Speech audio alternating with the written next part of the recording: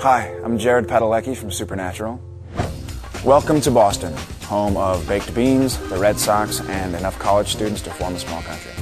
And smack in the middle, you've got Boston University. Now, Boston residents say that BU is one of the top schools in the country. But they've also said that the Red Sox are going to win the World Series every year for the past 80 years or so. You know, I guess everyone gets to be right once in a while. Hi, I'm Padalecki from Supernatural. When George Washington died, he left 50 shares of his company to fund George Washington University.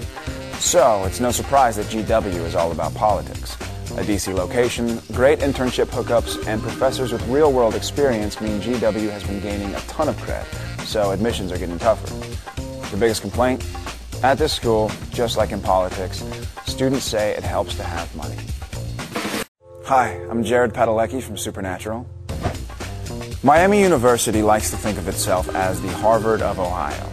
But it's better to think of this school as what Harvard would be if you moved it west, dropped it in a cornfield, kicked out all the nerds, and added a lot of hotties rocking the popped collar. Yeah, the students here are into academics, but definitely not studying on a Saturday night. Hi, I'm Padalecki from Supernatural. Some people say Princeton students are arrogant.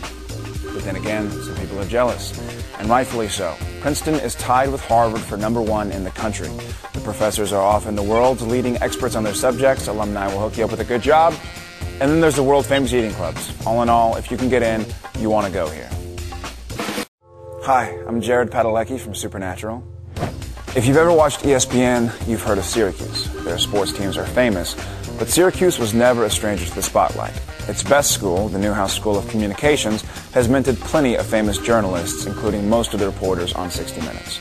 But whatever you want to study here, hope you like cold weather.